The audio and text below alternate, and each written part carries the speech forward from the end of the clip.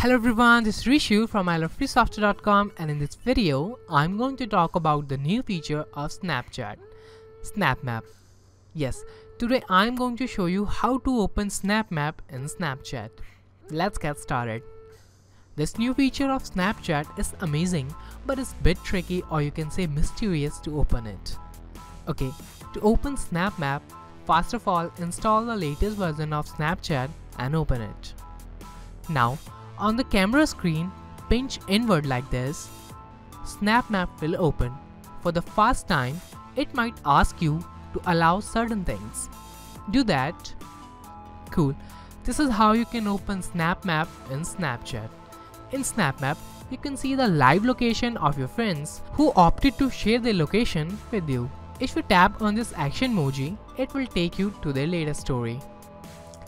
One of the best things about SnapMap is that you can enable ghost mode and hide your location from being displayed to your friends, but still be able to see their location. To know how to enable ghost mode in SnapMap of Snapchat, watch this video.